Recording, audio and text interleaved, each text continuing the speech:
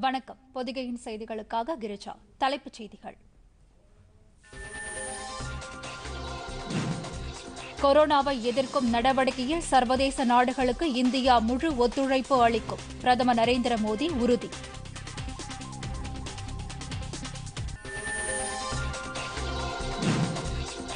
உலக சுகாதார அமைப்பின் நிர்வாக குழுவில் இந்தியா தலைமை ஏற்றுள்ளது மிக முக்கியமான தருணமாகும். ஆஸ்திரேலிய பிரதமர் ஸ்காட் மோரிசன் கருத்து.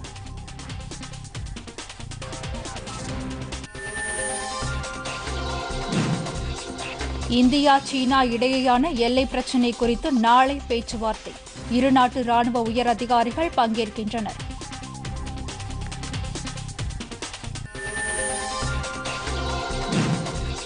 வணிக வளாகங்கள், ஹோட்டல்கள், வழிபாட்டு தலங்களுக்கான புதிய வழிகாட்டு நெறிமுறைகளை வெளியிட்டது மத்திய சுகாதாரத்துறை.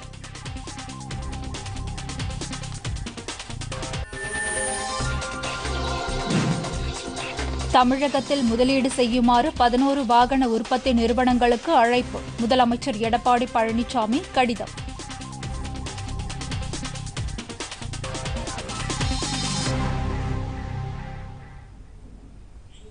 விரிவான செய்திகள். கொரோனா தொற்றை ஒழிக்க உலக நாடுகளுக்கு இந்தியா முழு ஒத்துழைப்பு அளிக்கும் என்று பிரதமர் நரேந்திர மோடி தெரிவித்துள்ளார். உலகளாவிய பிரச்சினையாக உருவெடுத்துள்ள கொரோனா தொற்று சர்வதேச நாடுகளில் பெரும் பாதிப்பை ஏற்படுத்தி வருகிறது. கொரோனாவை ஒழிக்க தடுப்பு மருந்து கண்டுபிடிக்கும் ஆராய்ச்சியிலும் உலக நாடுகள் மும்முரமாக ஈடுபட்டு வருகின்றன. இந்நிலையில் பிரிட்டன் பிரதமர் போரிஸ் ஜான்சன் தலைமையில் நேற்று நடைபெற்ற உலக தடுப்பூசி மாநாட்டில் காணொலி காட்சி மூலம் பிரதமர் நரேந்திர மோடி பங்கேற்றார். அப்போது பேசிய பிரதமர், வரலாற்றில் முதல் முறையாக மனித சமுதாயம் எதிர்நோக்கும் பொது எதிரியாக கொரோனா உருவெடுத்துள்ளது என்று கூறினார்.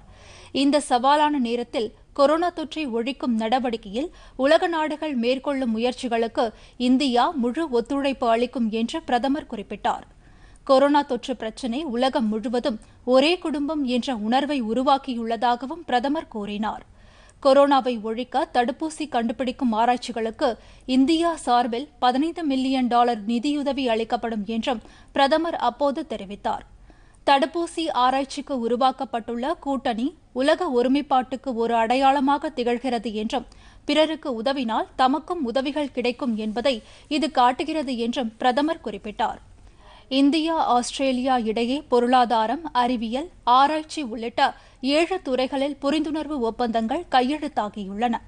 இந்தியா ஆஸ்திரேலியா இடையே நேற்று மெய்நிகர் ஆலோசனைக் கூட்டம் நடைபெற்றது. பிரதமர் நரேந்திர மோடியும் ஆஸ்திரேலிய பிரதமர் ஸ்காட் மோரிசனும் இதில் பங்கேற்றனர். அப்போது பேசிய பிரதமர் நரேந்திர மோடி, இந்தியா ஆஸ்திரேலியா இடையேயான இருதரப்பு உறவு இரு நாடுகளுக்கு மட்டுமின்றி இந்தோ பசிபிக் பிராந்தியத்திற்கும் உலகிற்கும் முக்கியமானது என்று கூறினார். சர்வதேச அளவில் உயிர்கொல்லி நோயான கொரோனா தொற்றால் பாதிப்பு ஏற்பட்டுள்ள நிலையில் இரு நாடுகளுக்கிடையேயான ஒருங்கிணைந்த செயலாக்க ஒத்துழைப்பு அவசியமாகிறது என்றும் பிரதமர் தெரிவித்தார். தற்போது இரு நாடுகளுக்கிடையேயான நட்புறவை மேம்படுத்த எல்லையில்லா வாய்ப்புகள் இருப்பதாகவும், இரு நாடுகளின் நல்லுறவை வலுப்படுத்த இதுவே சரியான தருணம் என்றும் அவர் கூறினார். இரு நாடுகளுக்கிடையேயான நல்லுறவு இந்தோ பசிபிக் பிராந்தியத்தின் நிலைத்தன்மைக்கான முக்கிய காரணியாக உள்ளது என்று தெரிவித்தார். கோவிட்-19 தொற்று பாதிப்பால் ஏற்பட்டுள்ள மாற்றங்களை பயன்படுத்தி பல்வேறு துறைகளில் ஒருங்கிணைந்த மறுசீரமைப்பு நடவடிக்கைகளை தமது அரசு எடுத்துள்ளதாகவும், கூடிய விரைவில் இதனால் ஏற்படும் மாற்றங்கள் வெளிப்படும் என்றும் கூறினார். கோவிட்-19 தொற்றால் ஆஸ்திரேலியாவில் உயிரிழந்தவர்களுக்காக இந்திய நாட்டு மக்களின் சார்பில் தமது ஆழ்ந்த இரங்கலை தெரிவித்துக் கொள்வதாக பிரதமர் தெரிவித்தார். ஆஸ்திரேலியாவில் உள்ள இந்திய சமூகத்தினர் மற்றும் மாணவர்களின் பாதுகாப்பை பேணியதற்காக அந்நாட்டிற்கு தமது நன்றியை அப்போது அவர் தெரிவித்துக் கொண்டார். पिछले कुछ वर्षों में हमारे सहयोग और तालमेल में अच्छी गति आई है.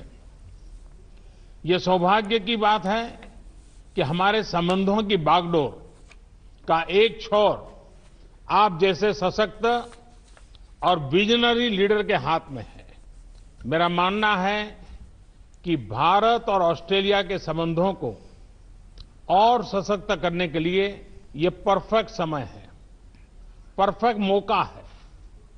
अपनी दोस्ती को और मजबूत बनाने के लिए हमारे पास असीम संभावनाएं हैं. ये संभावनाएं अपने साथ चैलेंजेस भी लाती हैं, கொரோனா தொற்று பாதிப்பு காலகட்டத்தில் சிறந்த ஆளுமையை வெளிப்படுத்தியதற்காக பிரதமர் நரேந்திர மோடிக்கு ஆஸ்திரேலிய பிரதமர் ஸ்காட் மோரிசன் அப்போது நன்றி தெரிவித்துக் கொண்டார். இந்தோ பசிபிக் பிராந்தியத்தில் இந்தியாவின் பங்களிப்பு எதிர்வரும் காலத்தில் மிகவும் அவசியமானது என்றும் அவர் கூறினார். கடல்சார் ஒத்துழைப்பு உள்ளிட்ட பல்வேறு விவகாரங்களில் இரு நாடுகளும் ஒருங்கிணைந்து செயல்பட அப்போது அவர் விருப்பம் தெரிவித்தார். இதனிடையே இந்தியா ஆஸ்திரேலியா இடையே 7 துறைகளில் ஒப்பந்தங்கள் கையெழுத்தாகியுள்ளன. டிஜிட்டல் பொருளாதாரம், இணையவழி பாதுகாப்பு, தொழில்நுட்பம், கடல்சார் ஒத்துழைப்பு, பாதுகாப்பு, அறிவியல், ஆராய்ச்சி ஆகிய துறைகளில் இந்தியா ஆஸ்திரேலியா இடையே ஒப்பந்தங்கள் கையெழுத்தாகியுள்ளதாக இந்த சந்திப்பிற்கு பிறகு வெளியிடப்பட்ட கூட்டறிக்கையில் தெரிவிக்கப்பட்டுள்ளது. கொரோனா தொற்றால் உலக நாடுகள் பெரும் பாதிப்பு அடைந்துள்ள சூழ்நிலையில் உலக சுகாதார அமைப்பின் நிர்வாகத்தில் இந்தியா பொறுப்பேற்றிருப்பது மிக முக்கியமான தருணம் என்று ஆஸ்திரேலிய பிரதமர் ஸ்காட் மோரிசன் தெரிவித்துள்ளார். உலக சுகாதார அமைப்பின் நிர்வாக குழுவின் தலைமைக்கு மத்திய சுகாதாரத்துறை அமைச்சர் ஹர்ஷ்வர்தன் அண்மையில் பொறுப்பேற்றார். கொரோனா தொற்றால் உலக நாடுகள் பாதிக்கப்பட்டுள்ள சவாலான சூழ்நிலையில் இந்தியா பொறுப்பேற்றதை உலக நாடுகள் வரவேற்றன. இந்நிலையில் பிரதமர் நரேந்திர மோடியுடன் நேற்று காணொலி மாநாட்டில் பங்கேற்று பேசிய ஆஸ்திரேலிய பிரதமர் ஸ்காட் மோரிசனும் உலக சுகாதார அமைப்பின் நிர்வாக குழுவிற்கு இந்தியா பொறுப்பேற்றிருப்பது முக்கியமான தருணம் என்று குறிப்பிட்டார். சவாலான சூழ்நிலையில் உலக சுகாதாரம் சம்பந்தப்பட்ட நிர்வாகத்தில் இந்தியாவின் பங்களிப்பு மிகவும் முக்கியமானது என்றும் ஆஸ்திரேலிய பிரதமர் குறிப்பிட்டார். இந்தோ பசிபிக் பிராந்தியத்தில் இந்தியாவின் பங்களிப்பு எதிர்வரும் காலத்தில் மிகவும் அவசியமானது என்றும் அவர் அப்போது கூறினார்.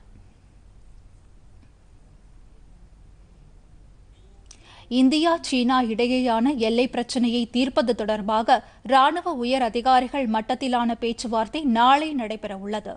கிழக்கு லடாக் எல்லை கட்டுப்பாட்டு கோட்டு பகுதியில் சீனா ராணுவத்தை குவித்து வருவதால் இந்திய தரப்பிலும் ராணுவம் குவிக்கப்பட்டு வருகிறது.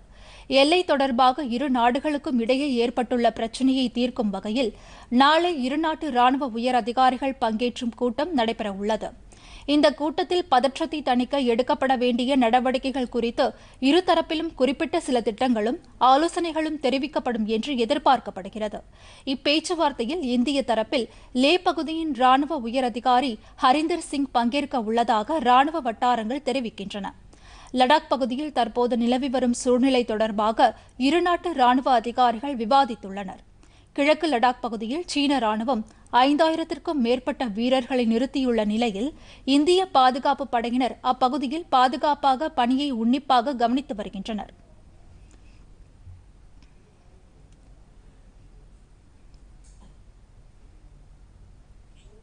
வந்தே பாரத் திட்டத்தின் கீழ் அமெரிக்கா மற்றும் கனடாவுக்கு இயக்கப்படவுள்ள 75 சிறப்பு விமானங்களுக்கான முன்பதிவு இன்று தொடங்குகிறது. கொரோனா ஊரடங்கால் நாடு திரும்ப முடியாமல் வெளிநாடுகளில் தவித்து வரும் இந்தியர்களை அழைத்து வரும் வந்தே பாரத் திட்டத்தின் கீழ் அமெரிக்கா மற்றும் கனடாவுக்கு 75 சிறப்பு விமானங்கள் இயக்கப்பட உள்ளன. இந்த விமானங்கள் வருகிற 9ஆம் தேதி முதல் ஜூன் 30ஆம் தேதி வரை இந்த விமானங்கள் இயக்கப்பட உள்ளன. இதற்கான முன்பதிவு இன்று தொடங்குகிறது. அமெரிக்காவின் நியூயார்க், சிகாகோ, வாஷிங்டன் மற்றும் வான்கூவர், டொராண்டோ நகரங்களுக்கு இந்த சிறப்பு விமானங்கள் இயக்கப்பட உள்ளன.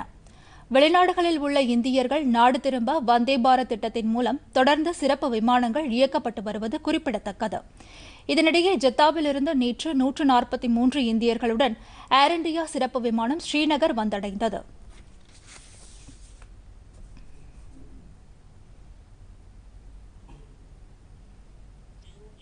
கொரோனா தொற்று ஊரடங்கிலிருந்து வணிக வளாகங்கள், ஹோட்டல்கள் மற்றும் வழிபாட்டு தலங்களுக்கு விலக்கு அளிப்பது தொடர்பாக வழிகாட்டு நெறிமுறைகளை மத்திய சுகாதாரத்துறை அமைச்சகம் வெளியிட்டுள்ளது.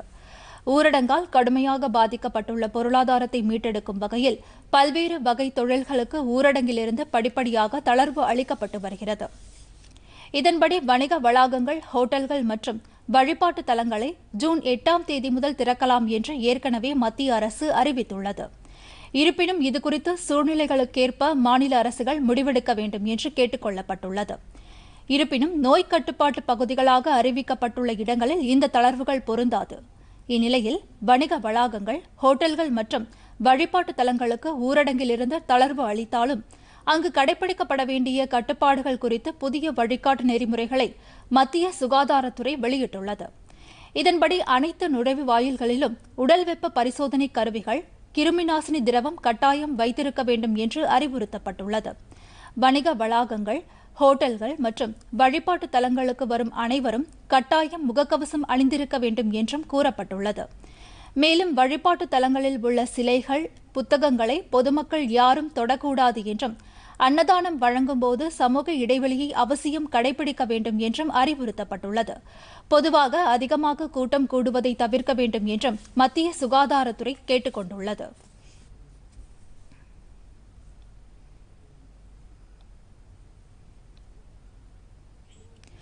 நாட்டில் கொரோனா தொற்றிலிருந்து குணமடைந்தோரின் எண்ணிக்கை மீண்டும் 48% உயர்ந்துள்ளது என்று இந்திய மருத்துவ ஆராய்ச்சி கவுன்சில் தெரிவித்துள்ளது.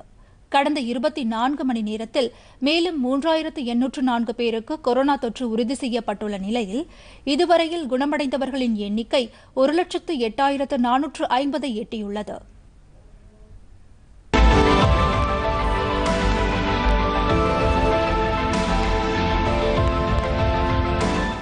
நாட்டில் இதுவரையில் கொரோனா தொற்றால் பாதிக்கப்பட்டோரின் எண்ணிக்கை 2,26,713 உள்ள நிலையில் மொத்த இறப்பு எண்ணிக்கை 6,303 என கணக்கிடப்பட்டுள்ளது. அதிகபட்சமாக மகாராஷ்டிரா மாநிலத்தில் பாதிக்கப்பட்டவர்களின் எண்ணிக்கை 77,793 உள்ளது. அங்கு இதுவரை 33,681 பேர் குணமடைந்துள்ளனர். 2,710 பேர் உயிரிழந்துள்ளனர். குஜராத் மாநிலத்தில் 18,609 பேர் பாதிக்கப்பட்டு 12,667 பேர் குணமடைந்துள்ளனர்.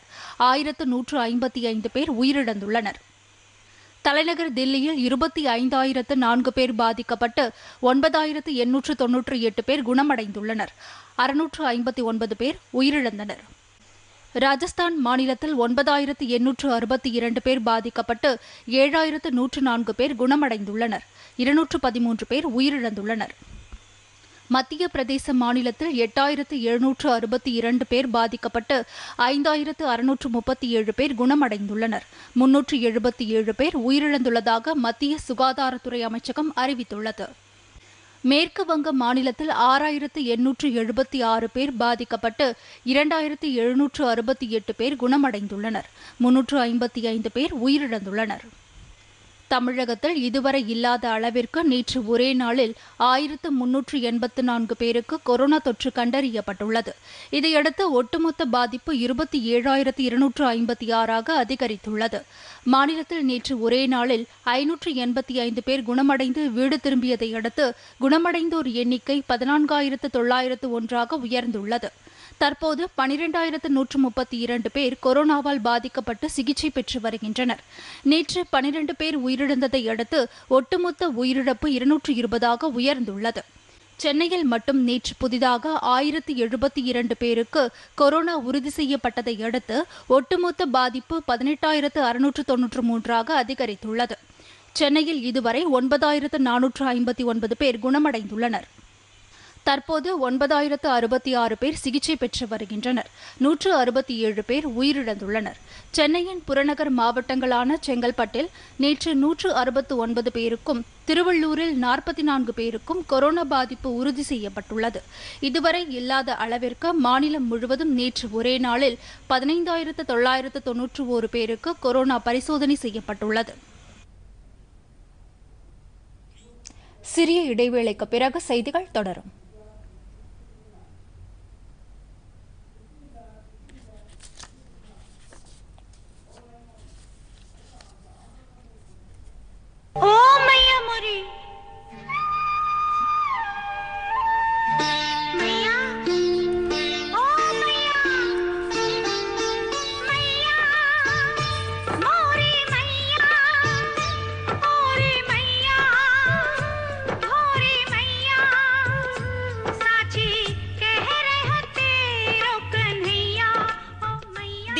இரவு 9 மணிக்கு டிடி நேஷனலில் ஸ்ரீகிருஷ்ணா இதிகாச தொடர்.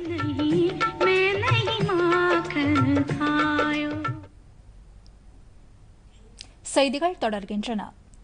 கொரோனா ஊரடங்கால் வெளிநாடுகளில் இருந்து தாயகம் திரும்ப முடியாமல் தவிக்கும் இந்தியர்களை அழைத்து வரும் வந்தே பாரத் திட்டத்தின் 2ஆம் கட்ட செயல்பாடுகள் ஜூன் 13ஆம் தேதி வரை நடைபெறும் என்று தெரிவிக்கப்பட்டுள்ளது. வளைகுடா உள்ளிட்ட பல்வேறு நாடுகளில் சிக்கியிருக்கும் இந்தியர்களை அழைத்து வர ஏர் இந்தியா சிறப்பு விமானங்கள் இயக்கப்பட்டு வருகின்றன. இதன் மூலம் ஆயிரக்கணக்கான இந்தியர்கள் நாடு திரும்பியுள்ளனர். வந்தே பாரத் திட்டத்தின் 2ஆம் கட்ட செயல்பாடுகள் கடந்த மே மாதம் 17ஆம் தேதி தொடங்கப்பட்டன. இது ஜூன் 13ஆம் தேதி வரை மேற்கொள்ளப்படும் என்று வெளியுறவு அமைச்சக செய்தி தொடர்பாளர் அனுராக் ஸ்ரீவஸ்தவா தெரிவித்துள்ளார். 2ஆம் கட்ட வந்தே பாரத் திட்டத்தின் மூலம் இதுவரை 103 விமானங்கள் இயக்கப்பட்டிருப்பதாக அவர் குறிப்பிட்டார். இதுவரை வந்தே பாரத் திட்டத்தின் கீழ் 454 சிறப்பு விமானங்கள் இயக்கப்பட்டிருப்பதாகவும் தெரிவிக்கப்பட்டுள்ளது. இவற்றின் மூலம் 1,07,123 இந்தியர்கள் தாயகம் திரும்பியுள்ளனர். இதேபோல் கப்பல் மூலமும் இலங்கை மற்றும் மாலத்தீவிலிருந்து இந்தியர்கள் அழைத்து வரப்பட்டுள்ளனர்.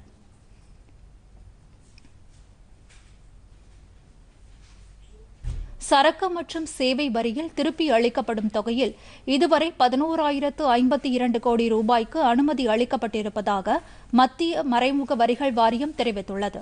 இது தொடர்பாக அந்த வாரியம் டுவிட்டரில் பதிவிட்டுள்ள பதிவில், ஊரடங்கு காலத்தில் சிறு குறு மற்றும் நடுத்தர தொழில் நிறுவனங்களுக்கு பணப்புழக்கம் பாதிக்கப்படாத வகையில் நடவடிக்கை மேற்கொள்ளப்பட்டு வருவதாக தெரிவிக்கப்பட்டுள்ளது. ஜிஎஸ்டி வரி தொகையில் திருப்பி அளிக்க இதுவரை 29,230 கோரிக்கைகள் வந்திருப்பதாகவும் அவற்றுக்கு 11,052 கோடி ரூபாய் திருப்பி அளிக்கப்பட்டுள்ளதாகவும் மத்திய மறைமுக வரிகள் வாரியம் தெரிவித்துள்ளது. கடந்த ஏப்ரல் மாதம் 8ஆம் தேதி முதல் மே மாதம் 24ஆம் தேதி வரையிலான காலகட்டத்தில் இந்த அனுமதிகள் வழங்கப்பட்டிருப்பதாகவும் தெரிவிக்கப்பட்டுள்ளது. சிறு குறு மற்றும் நடுத்தர நிறுவனங்களுக்கு தடையில்லாமல் வங்கிக் கடன்கள் கிடைக்க மத்திய அரசு 3 லட்சம் கோடி ரூபாய் ஒதுக்கீடு செய்துள்ளது.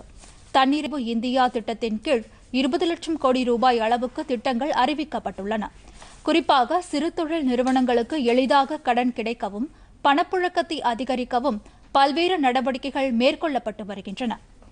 இந்நிலையில் சிறு தொழில் நிறுவனங்களுக்கு வங்கிகள் தடையில்லாமல் கடன்களை வழங்க ஏதுவாக 3 லட்சம் கோடி ரூபாயை மத்திய அரசு ஒதுக்கீடு செய்துள்ளது.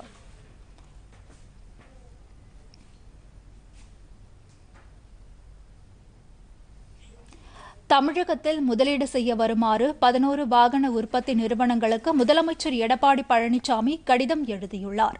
இதுகுறித்து தமிழக அரசு வெளியிட்டுள்ள செய்திக்குறிப்பில், வெளிநாட்டு முதலீடுகளை தமிழ்நாட்டில் ஈர்ப்பதற்கு தமிழக அரசு சிறப்பு பணிக்குழுவை ஏற்படுத்தியுள்ளது என்றும், தொடர்ந்து வெளிநாட்டு தூதுவர்களுடனான சந்திப்பு மற்றும் முதலீடுகளை மேம்படுத்துவதற்கான சிறப்பு பணிக்குழுக்களை அமைத்தல் போன்ற பல்வேறு பணிகளை முதலமைச்சர் மேற்கொண்டு வருவதாகவும் கூறப்பட்டுள்ளது. கொரோனா தொற்று பரவல் காரணமாக உலக பொருளாதாரத்தில் பெரும் பாதிப்பு ஏற்பட்டுள்ள நிலையில் மற்ற நாடுகளில் உள்ள தொழில் நிறுவனங்கள் இந்தியாவிற்கு இடம்பெயர்ந்து வருவதற்கு முடிவெடுத்திருப்பது குறிப்பிடத்தக்கது.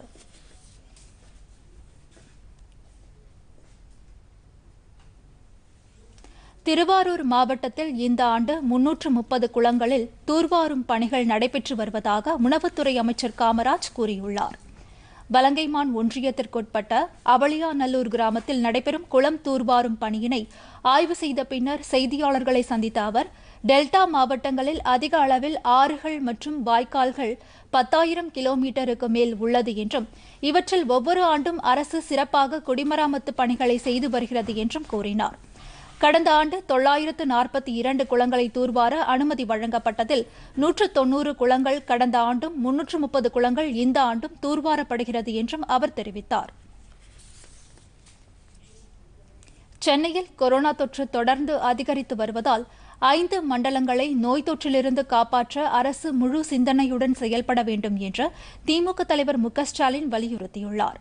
இது தொடர்பாக அவர் வெளியிட்டுள்ள அறிக்கையில், நோய் கட்டுப்பாட்டு பகுதியில் உள்ள அனைவருக்கும் வீடு வீடாக சென்று பரிசோதனை மேற்கொள்ள வேண்டும் என்று கேட்டுக் கொண்டுள்ளார்.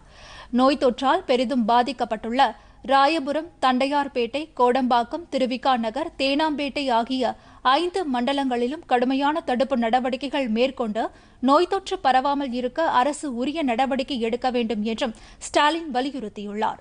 சென்னையில் அதிகரித்து வரும் கொரோனா தொற்றை பற்றி கவலைப்படாமல் உயிரிழப்புகள் குறைவு என்று அரசு கூறி வருவதாகவும், ஆனால் அதிகரித்து வரும் நோய் தொற்று மக்களிடையே அச்சத்தையும் பதற்றத்தையும் ஏற்படுத்தியுள்ளதாகவும் மு.க.ஸ்டாலின் அந்த அறிக்கையில் தெரிவித்துள்ளார். கொரோனாவால் பாதிக்கப்பட்டு சென்னை தனியார் மருத்துவமனையில் அனுமதிக்கப்பட்டுள்ள திமுக சட்டமன்ற உறுப்பினர் ஜே. அன்பழகனின் உடல்நிலை கவலைக்கிடமாக இருப்பதாக மருத்துவமனை நிர்வாகம் தெரிவித்துள்ளது. 61 வயதான அன்பழகன் கொரோனா நோய் தொற்று காரணமாக சென்னையில் உள்ள தனியார் மருத்துவமனையில் அனுமதிக்கப்பட்டுள்ளார்.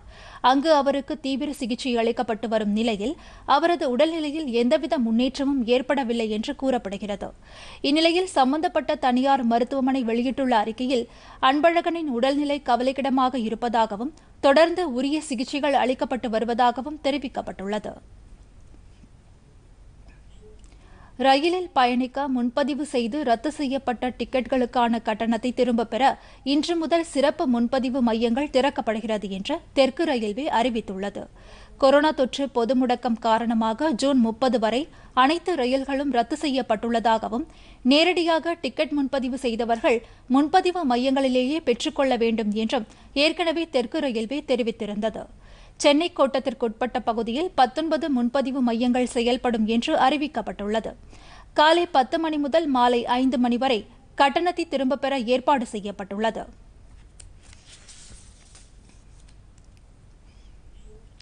மக்களின் குழப்பங்களை தீர்க்க கொரோனா தொற்று தொடர்பாக தனி உதவி எண் தொடங்க மாநகராட்சி விரைந்து நடவடிக்கை எடுத்து வருவதாக சென்னை பெருநகர மாநகராட்சி அறிவித்துள்ளது.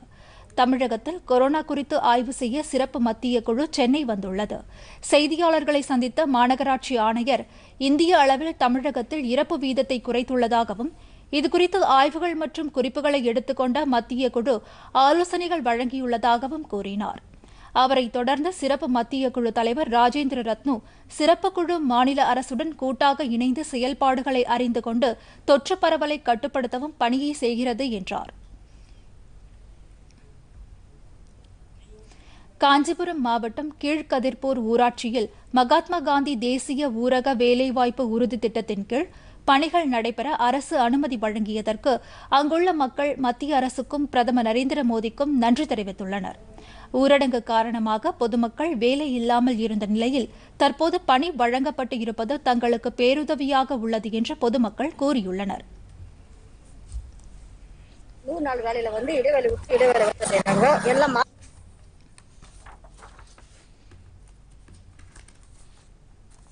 வேலை இல்லாத நாங்கள் ரொம்ப கஷ்டத்தில் இந்த 3 மாசமா. இப்போ இந்த வாரம் எங்களுக்கு வேலை போட்டு கொடுக்குறாங்க. எங்களுக்கு இந்த வாரத்துக்கு கூலி வாங்கி சாப்பாடு கஷ்டம் இல்லாத சாப்பிடுவோம். நன்றி ஐயா. 3 மாசம் நாங்கள் வேலை இல்லாத இருந்தோம். இப்போ இந்த வாரத்தில் இருந்தா வேலையை செய்கிறோம். இப்போ எங்களுக்கு எதுவும் வேலை கொடுத்துக்கிறாங்க, நாங்கள் சாப்பாடு சாப்பிடுவோம். ஊரடங்கால நாங்கள் ஏரி வேலை நிறுத்தப்பட்டு இருந்து இப்போ மத்திய அரசுக்கு வேலை கொடுத்ததுனால ரொம்ப நன்றி. வேளாண் விளைபொருட்கள் தொடர்பாக தடையற்ற வர்த்தகத்தினை உறுதி செய்ததற்கான சட்டத்திருத்தம் செய்ய மத்திய அரசு ஒப்புதல் அளித்தமைக்கு நாகை மாவட்ட விவசாயிகள் மத்திய அரசுக்கும் பிரதமர் நரேந்திர மோடிக்கும் நன்றி தெரிவித்துள்ளனர். விவசாயிகளின் வருவாயினை பெருக்குவதற்காக அத்தியாவசிய பொருட்கள் குறித்த சட்டத்தில் 65 ஆண்டு காலமாக நடைமுறையில் இருந்த தடைகளை நீக்கி மத்திய அரசு ஒப்புதல் அளித்திருப்பதாக அவர்கள் மகிழ்ச்சி தெரிவிக்கின்றனர். மத்திய அரசு அண்மையிலேயே அத்தியாவசிய பொருள்களுடைய சட்டத்தில் சில விதிவிலக்குகளை பல பொருள்களுக்கு கொடுத்துருக்குறாங்க. வேளாண் விளைபொருளுக்கு அது மாதிரி ஒரு விதிவிலக்கு கொடுக்கும்போது விவசாயிகள் உற்பத்தி செய்யக்கூடிய ஒரு பொருளை தான் உற்பத்தி செய்யக்கூடிய இடத்திலிருந்து சந்தை வாய்ப்பு உள்ள அடுத்த மாநிலங்களுக்கு கொண்டு போய் விற்பதற்கான ஒரு நல்வாய்ப்பை இன்றைக்கு மத்திய அரசு உருவாக்கியிருக்கிறது. விவசாயிகளுடைய விளைபொருட்கள் இந்தியா பூரா எங்கே வாய்ப்பு இருக்கோ அந்த இடத்துல கொண்டு விற்கும்போது விலை உயர்வதற்கான ஒரு வாய்ப்பாக அமையும். விவசாயம் பண்ணுற பொருட்களை சந்தையில் விற்கிறதுக்கு போதிய விலை கிடைக்காததுனால இப்போ ஏற்படுத்திக்கிற சட்டமாகப்பட்டது நாங்கள் நல்ல விலை கிடைக்கும், நல்லா எங்களுக்கு லாபம் கிடைக்கும். இந்தியா முழுவதும் இந்த சந்தையை ஆரம்பிக்கிறதுக்கான ஒரு திட்டத்தை பிரதமர் ஆரம்பிச்சிருக்காங்க. இதனால் எங்கள் இந்தியாவில் உள்ள விவசாயிகள் எல்லாருக்கும் நல்லா கிடைக்கும். காலங்காலமாக விவசாயிகள் விளைவிக்கக்கூடிய பொருளுக்கு நாங்கள் அத்தியாவசிய சட்டம் இருந்ததன் விளைவாக எங்களுடைய இருப்பு வைக்க முடியாத சூழ்நிலைக்கு தள்ளப்பட்டோம்.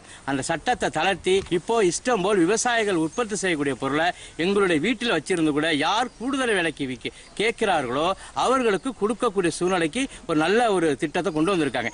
இந்த திட்டத்தை கொண்டு வந்த மத்திய அரசுக்கும் இதனுடைய ஆலோசனை வழங்கி எங்களுக்கு மிகப்பெரிய விவசாயிகளுடைய எதிர்பார்ப்பை நீண்ட நாள் கோரிக்கை நிறைவேற்றி தந்த பாரத பிரதமர் மோடி அவர்களுக்கு மாவட்ட அனைத்து தமிழகத்தில் உள்ள விவசாயிகள் சார்பாக நன்றி வாழ்த்துக்களையும் தெரிவித்துக் கொள்கிறோம். உலக அளவில் கொரோனா தொற்றால் பாதிக்கப்பட்டவர்களின் எண்ணிக்கை 66,97,073 உள்ளது. 32,44,000க்கும் 386 பேர் குணமடைந்துள்ள நிலையில் உயிரிழந்தோர் எண்ணிக்கை 3,93,117 உள்ளது.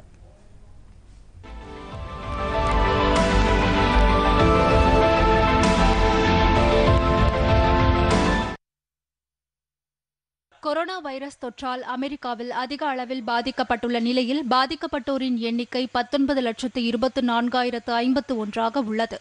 குணமடைந்தோரின் எண்ணிக்கை 7,12,252 உயிரிழந்தவர்களின் எண்ணிக்கை 1,10,173 பதிவாகியுள்ளது.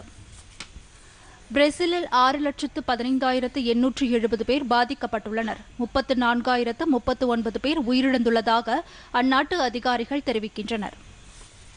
ரஷ்யாவில் பாதிக்கப்பட்டோரின் எண்ணிக்கை 4,41,108 உள்ளது. 5,384 பேர் உயிரிழந்துள்ளனர். ஸ்பெயினில் இத்தொற்றுக்கு 2,87,740 பேர் பாதிக்கப்பட்டுள்ளனர். 27,113 பேர் உயிரிழந்துள்ளனர். இந்தியாவின் அண்டை நாடுகளான இலங்கை, பங்களாதேஷ், நேபாள் ஆகிய நாடுகளிலும் தொற்று வேகமாக பரவி வருகிறது. இதன்படி இலங்கையில் நேற்று கடற்படையை சேர்ந்த 36 பேருக்கு கொரோனா தொற்று உறுதி செய்யப்பட்டுள்ளது. இதுவரையில் அங்கு 1,797 பேர் தொற்றுக்கு ஆளாகியுள்ளனர். பங்களாதேஷில் கடந்த 24 மணி நேரத்தில் 2,423 பேருக்கு கொரோனா தொற்று இருப்பது உறுதி செய்யப்பட்டுள்ள நிலையில் அங்கு பாதிக்கப்பட்டோரின் எண்ணிக்கை 57,000 தாண்டியுள்ளது. நேபாளில் இதுவரை 10 பேர் நோய் தொற்று காரணமாக உயிரிழந்துள்ள நிலையில் அங்கு பாதிக்கப்பட்டவர்களின் மொத்த எண்ணிக்கை 2,634 கணக்கிடப்பட்டுள்ளது.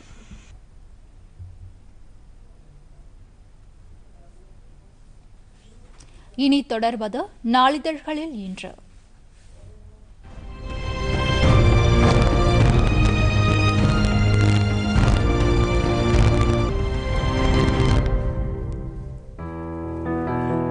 கீழடியில் மேற்கொள்ளப்பட்டு வரும் அகழ்வாராய்ச்சி முக்கிய கட்டத்தை எட்டியுள்ளது.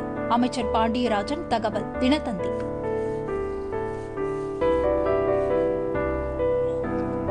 சென்னையில் தீயணைப்புத் துறையினர் மோட்டார் சைக்கிள்கள் மூலமாக கிருமிநாசினி தெளிக்கும் பணிகள் தொடக்கம். தினமணி.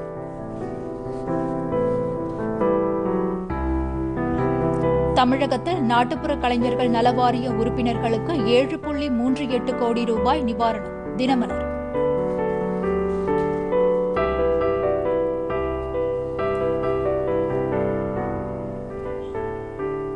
விஜய் மல்லையாவை இந்தியாவுக்கு நாடு கடத்துவதில் சட்ட சிக்கல் ஏற்பட்டுள்ளது. இங்கிலாந்து அரசு விளக்கம். தினகரன்.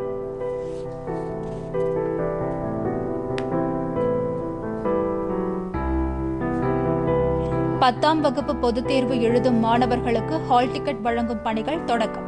இந்து தமிழ் திசை.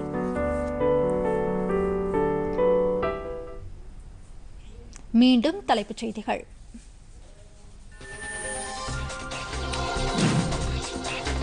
கொரோனாவை எதிர்க்கும் நடவடிக்கையில் சர்வதேச நாடுகளுக்கு இந்தியா முழு ஒத்துழைப்பு அளிக்கும். பிரதமர் நரேந்திர மோடி உறுதி.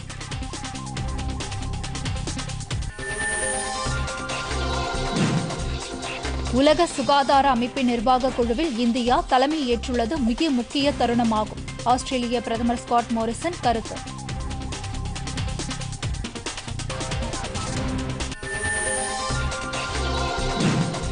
இந்தியா சீனா இடையேயான எல்லை பிரச்சினை குறித்து நாளை பேச்சுவார்த்தை. இருநாட்டு ராணுவ உயர் அதிகாரிகள் பங்கேற்கின்றனர்.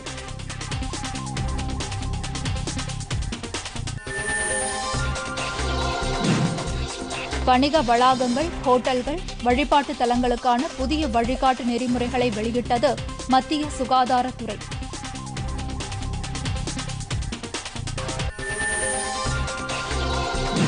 தமிழகத்தில் முதலீடு செய்யுமாறு 11 வாகன உற்பத்தி நிறுவனங்களுக்கு அழைப்பு. முதலமைச்சர் எடப்பாடி பழனிசாமி கடிதம்.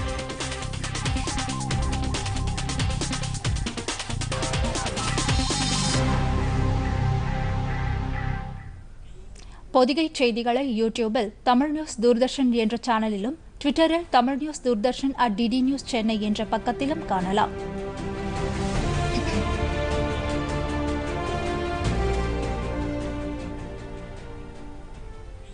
இத்துடன் இந்த செய்திகள் நிறைவடைகின்றன. மீண்டும் செய்திகள் 11 மணிக்கு. வணக்கம்.